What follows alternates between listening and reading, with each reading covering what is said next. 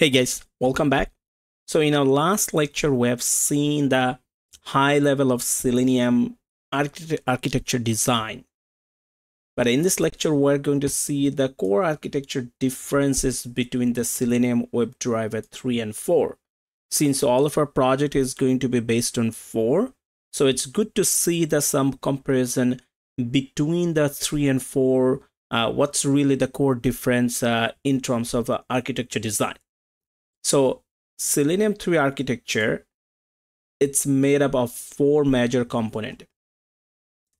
Those are Selenium client library and language binding, JSON web protocol over HTTP, browser driver server, and browsers. So let's elaborate on the process, what exactly happened. In Selenium 3 client library, connect with the browsers, driver, and browsers using JSON web protocol. And I believe you all know the JSON web means it's a JavaScript object notation. So JSON protocol provides a transport mechanism for transferring data between client and server through HTTP using various data structures like array and objects used to read and write data from JSON. At the end, server returns the response and client receives the same. So this is the basic working architecture model of Selenium 3, where JSON web protocol was used before Selenium version 3.8. After version 3.8, W3C protocol was introduced, but in version 3 they still provide the support of JSON web protocol, and it was completely removed later on in version 4. So that's overall very high level of architecture of Selenium 3, though I have explained in my last lecture more details.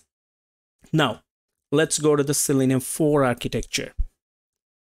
So as we know, like W3C protocol was introduced in Selenium 4 because of all the web browsers, all the different web browsers, right, followed the W3C standard, and also the browser's driver followed the same W3C standards.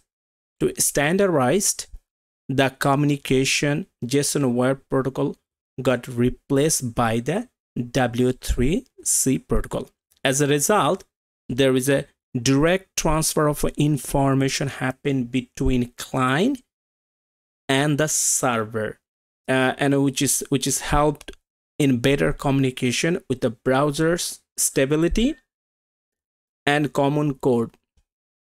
Example, no browser specific code required, means the command or request can be accessed by both the element in their own languages. You can understand with an example. Say the command code was written in Python and it can also be interpreted in Java, C#, Ruby, or Erlang, etc.